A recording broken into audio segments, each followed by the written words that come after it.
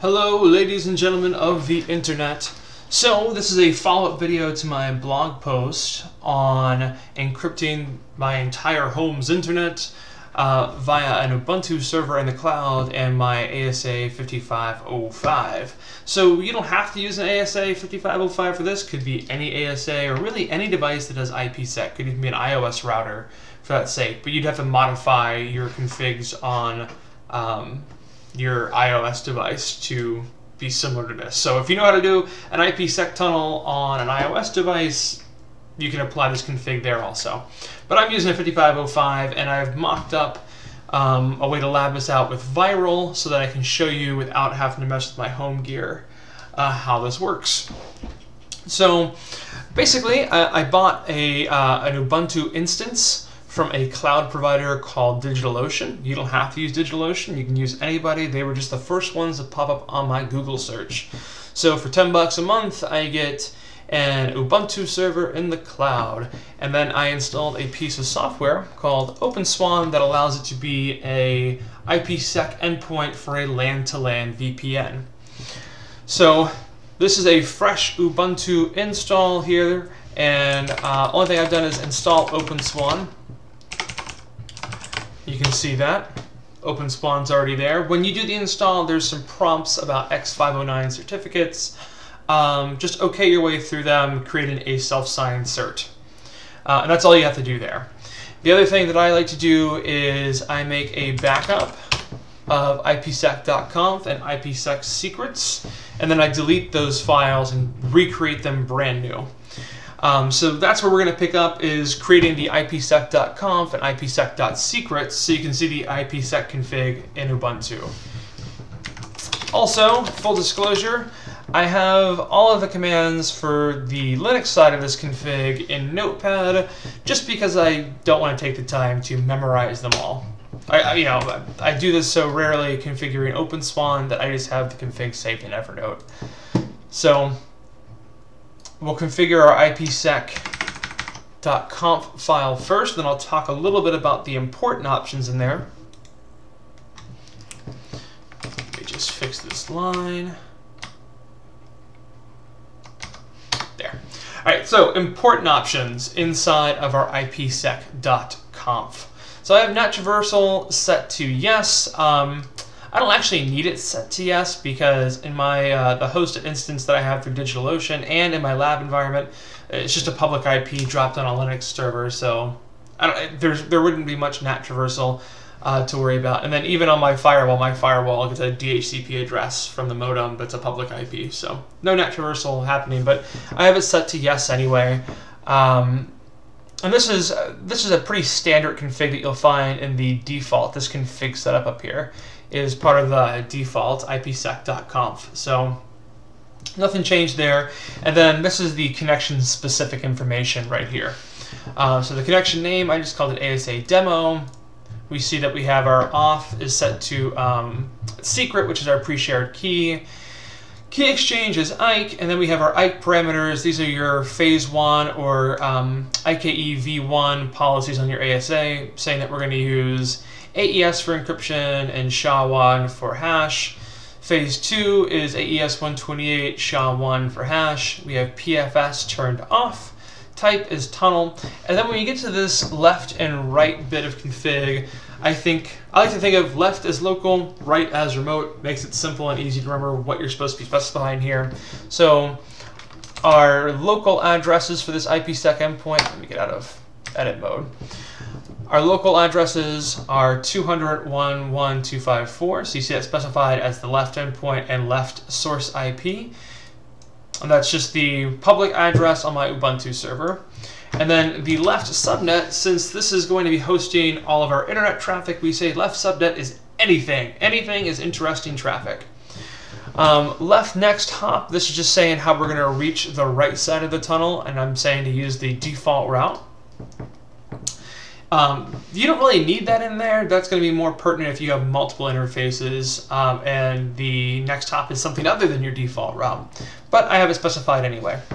And then right, or the remote end of the tunnel, the endpoint is set to 200.2.2.254. That's the outside address of my ASA in the lab. And then write subnets are 192.168.1.0, 192.168.2.0. Those are the two subnets accessible from the inside of the firewall. So I'll write that file and jump out of it. The next one that we need is ipsec.secrets. That's where we store our pre-shared key. The format of which I have right here. Let's pop that in. So we're saying that the pre-shared key for the connection of 201.1.254 to 202.2.254. So that's our left to right. Left to right. See how I organized that for you? The pre-shared key is Cisco 123. The quotations are necessary and they are not part of the pre-shared key. You're saying everything inside the quotations is the pre-shared key. So we'll write that, and that's it for the IPsec config, if you can believe it. All I'm going to do now is restart IPsec. And it comes back up just fine. Normally, if there's an error with your syntax or you've typed something wrong, it'll drop it right there and tell you specifically what line of config is wrong. Otherwise, you'll just get an error. You can check your logs local to see if they're to see what the IPsec is or OpenSpawn's complaining about. But as you can see here, there was no complaints. OpenSpawn restarted just fine, so we've loaded that. Other thing I'm going to do, there's a bunch of different ways to configure masquerading in Linux. With Ubuntu, I'm going to configure it with UFW, or the uncomplicated firewall, and that'll actually load my system controls and IP table rules for me. It just makes it a little bit easier. So if you're not going to use Ubuntu for this, your mileage may vary, so you might have to tinker around a little bit more to get forwarding to work and get masquerading set up. But I'm not a super strong Linux guy, so I'm just going to use UFW, and I found this example out on the interwebs. So the first thing we have to do is we're going to modify this UFW file so that the default input policy, instead of being set to drop, is set to accept.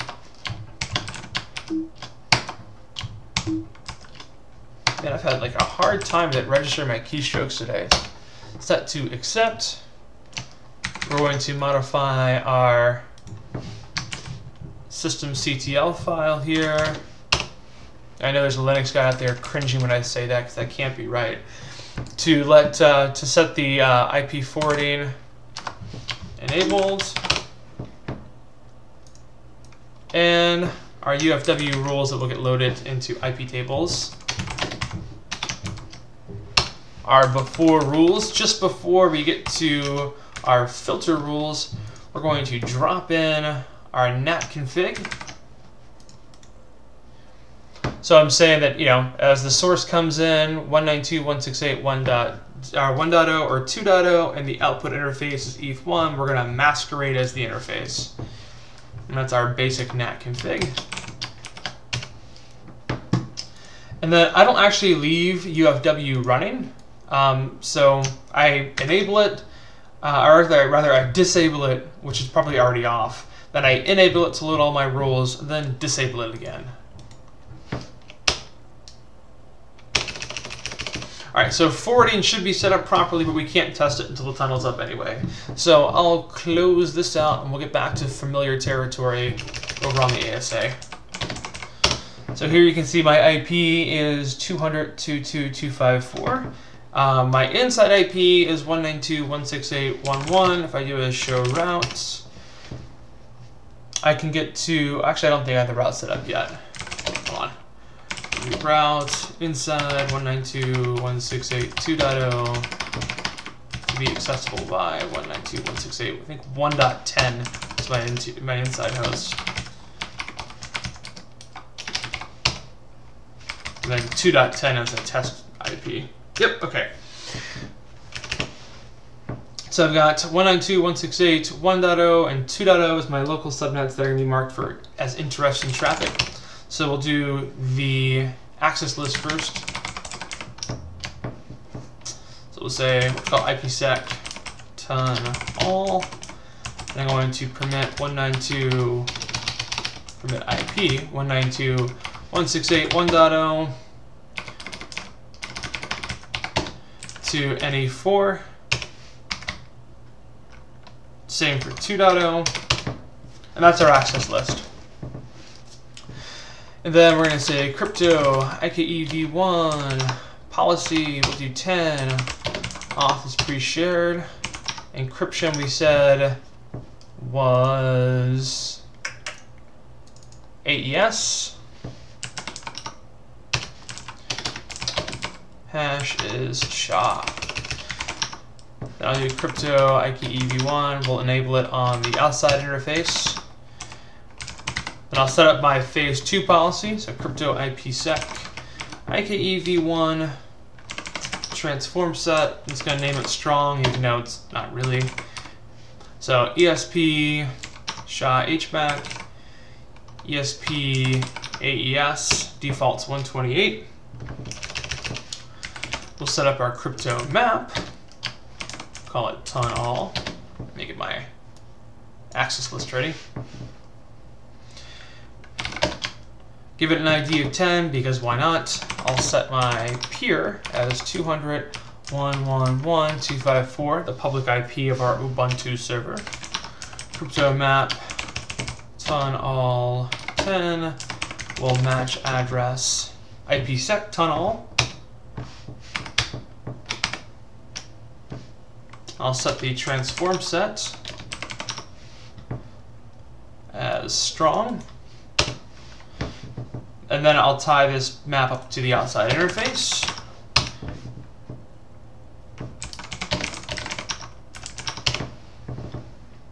Uh-oh, looks like I missed something. Crypto map has incomplete entries. What incomplete entries are you talking about? You have a transform set. You have a tied to interface. Is it not like the access list, maybe?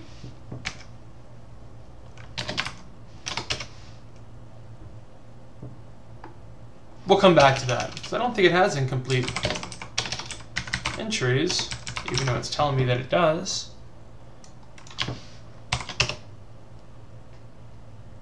Yeah, the access list is set up right. Our peer.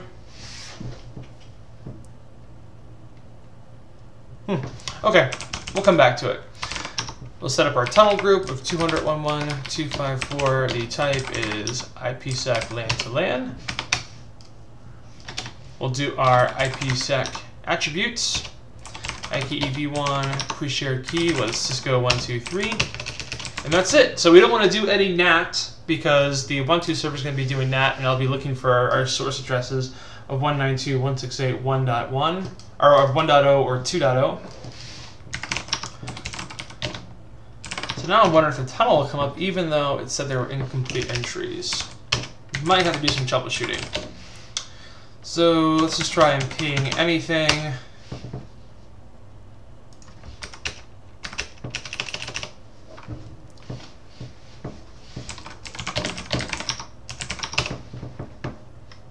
Ah, I see what I did. Typo.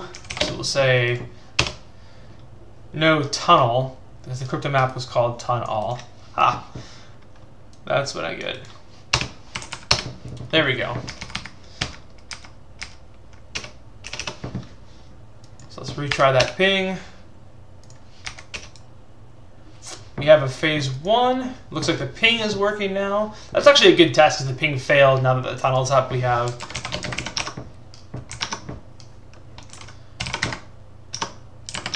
successful ping. So we'll do a show crypto IPsec SA. We got 4 packets in cap, 4 decap.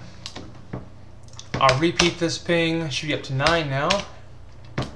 We got 9. I'll source from my loopback, which is 192.168.2.10. That works just fine. There's our 2.0 going anywhere.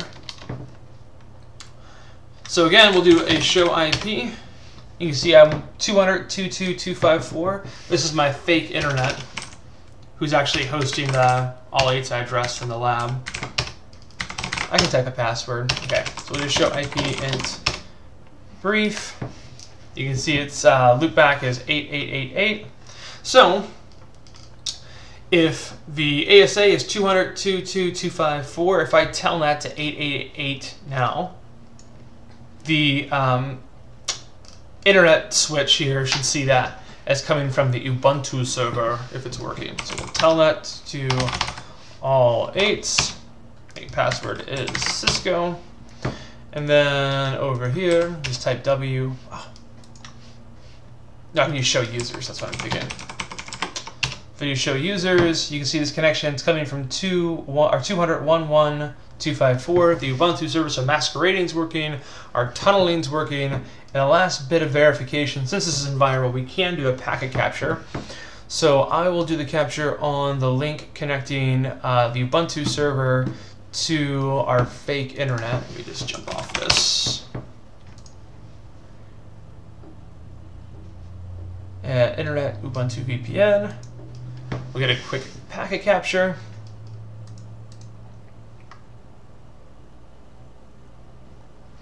Alright, so that's running. So we'll ping all 8 to generate some traffic. I'll telnet to it. Log off. And then let's download this capture and take a look. And the only traffic we should see from 200.2.2.254 should all be encrypted. Let's do ip.addr equals 200.2.2.254. And you can see everything is ESP encapsulated, and then we have some ISA here at the top for key exchange. All right, that's really about it. We have our masquerading set up. We have a LAN-to-LAN tunnel built between the ASA and Ubuntu. I did promise I'd try and give it a side-by-side of some of the configs, so that's how I'll end it off. We can do show run crypto IKEv1. And you can see our policy 10 is set for AES, and hash is SHA. And then if we cat our ipsec.conf file, that should match up just fine. ipsec.conf, there we go. So AES and SHA-1 right there. We do show run crypto IPsec. Our transform set is strong, which is ESP AES, ESP SHA HBAC. Over here you can see our phase 2 algorithm, AES 128 and SHA. So that lines up just fine. The access list line up fine. And that's about all there is to it. There are some verification commands that you can run on the Ubuntu side of things, but I mean, seeing as the tunnel's up on this side and you guys can see that, there's not much point running it over there.